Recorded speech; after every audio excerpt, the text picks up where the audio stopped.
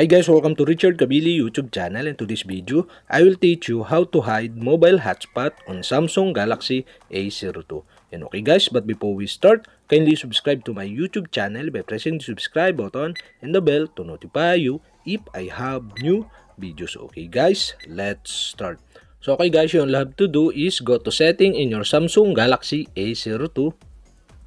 And settings, okay, tap the connection, okay. And connection, okay, go to mobile hotspot and tethering. Okay, tap this. And mobile hotspot and tethering, okay, you can see the mobile hotspot, and on the right side you can see the switch button. Okay, you'll have to do switch on the switch button of the mobile hotspot. And okay guys, after that, tap the mobile hotspot. And mobile hotspot, okay, you can see the configure. Okay, tap the configure. And okay guys, here in configure, tap the advanced.